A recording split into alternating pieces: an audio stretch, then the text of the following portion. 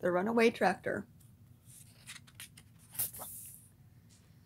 This is Apple Tree Farm. This is Mrs. Boot, the farmer. She has 2 children called Poppy and Sam, and a dog called Rusty.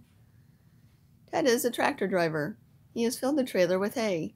He is taking it to the fields to feed the sheep. Poppy and Sam hear a funny noise. "Listen," says Sam. "Ted is shouting and the tractor is making a funny noise. Let's go and look." They run to the top of the hill. The tractor is racing down the hill, going faster and faster. "It won't stop," shouts Ted. The trailer comes off. The trailer runs down the hill and crashes into a fence that tips up and all the hay falls out. The tractor runs into the pond.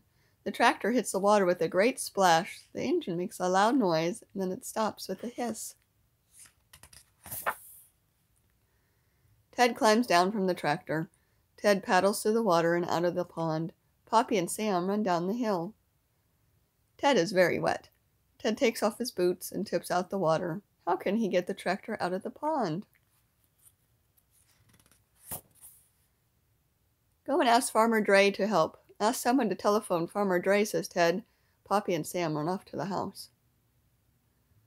Farmer Dray has a big horse.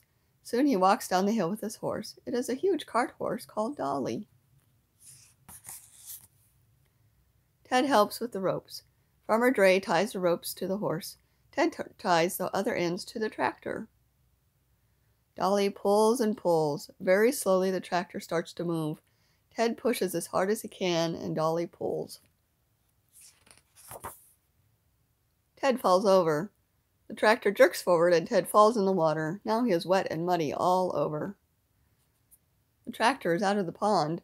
"Better leave the tractor to dry," says Farmer Dray. "Then you can get the engine going again." Poppy and Sam ride home. Farmer Dray lifts him onto Dolly's back, but Ted is so muddy he has to walk.